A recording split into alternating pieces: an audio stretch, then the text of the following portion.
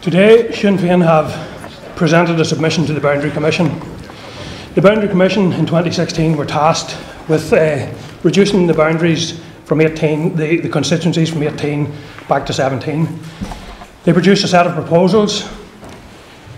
To achieve that, they produced a rationale for those proposals, and they stipulated that they had not had to use Rule 7, known as the gerrymander rule, in order to create those constituencies.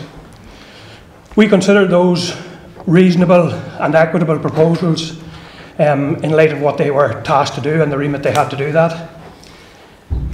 It then became clear that the DUP had stated that they would see about that.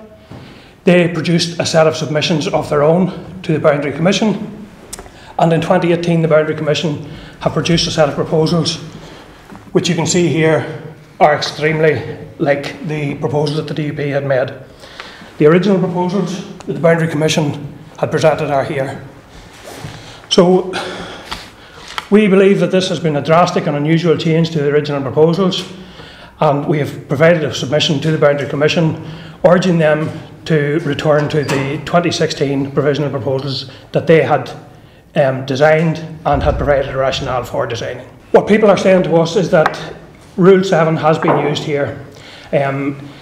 This has created an unfortunate situation where there will be a number of constituencies with no nationalist representative at Westminster or Assembly level.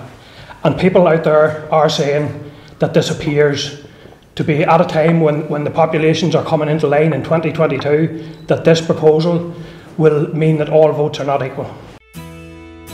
Sinn Féin, go on in carta agus aontas na hÉireann, equality, rights and Irish unity.